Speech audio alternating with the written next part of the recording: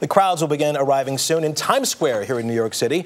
Up to 1 million folks are expected to watch the ball drop at midnight tonight to welcome the new year. Correspondent Seath Doane is at the crossroads of the world with a look at some of the last-minute preparations. Seth, good morning.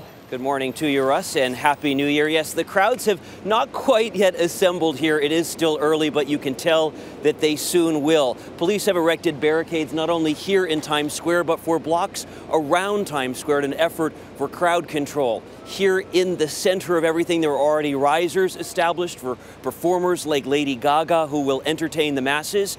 After all, tonight is Times Square's night on the world stage. Happy New Year! Before 1 million revelers descend here, some lucky passers-by got a sort of New Year's sneak peek. Handfuls of confetti were tossed earlier this week in an airworthiness test in Times Square. 1 ton of confetti will flutter through these streets as that famous ball drops. High above Times Square, workers made last-minute adjustments to the 12-foot wide, nearly 12,000-pound Waterford crystal ball. It's heavier than 2 pickup trucks and has more than 2,500 crystal triangles bolted to its aluminum frame. And each year, Waterford actually changes 288 of the triangles. So this year was Let There Be Friendship. Last year was Let There Be Love. We've had Let There Be Joy, Let There Be Courage. It really is a whole patchwork of our hopes and dreams on that Times Square ball.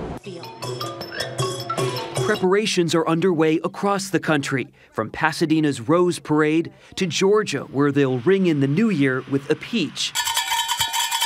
An orange will mark midnight in Florida. But most of the country will be focused on Times Square. That's why thousands of NYPD officers, some in plain clothes, will be on patrol, many wearing special radiation detectors. This is a radiation detector that police officers wear in this holster. A reminder that Times Square is a target came in the summer of 2010, when a would-be car bomber left a truck packed with propane in the middle of this crossroads of the world.